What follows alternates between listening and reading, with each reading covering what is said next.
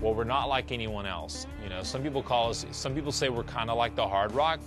Some people say we're kind of like House of Blues, we're this or that, but I disagree.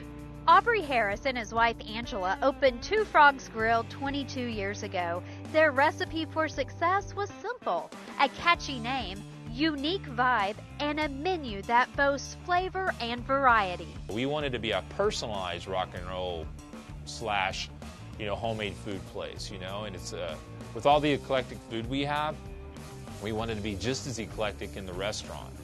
We wanted a vibe in a small town. The one-of-a-kind artwork and memorabilia set the stage.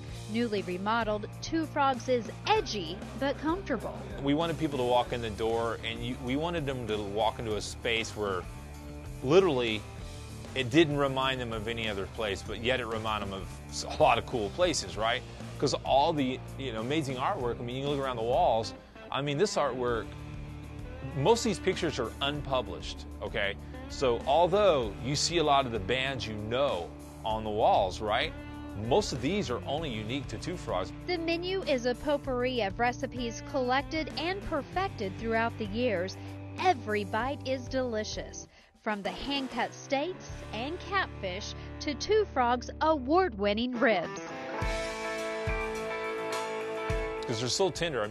We have a different method of cooking them, but those baby back ribs, anyone from Kansas City, Memphis, whatever, that actually, do a dry rub, rib, they're like, wow, these are amazing. Trying something new, but when at Two Frogs, you've got to try the frog legs.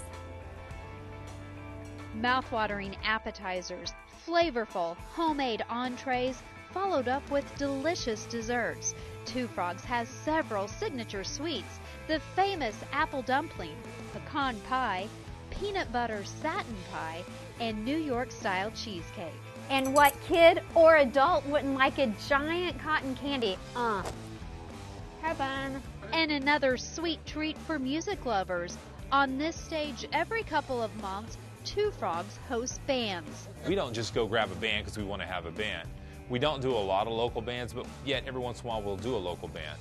But we really like to do some big shows with some really big name artists, and then we like to bring in some people that won't quite fill a bigger space, so we do it here, or we'll throw an after party, and it just creates a cool environment and it still keeps the music theme going. This smaller venue is a favorite for artists like Bret Michaels, and of course fans love the intimate setting.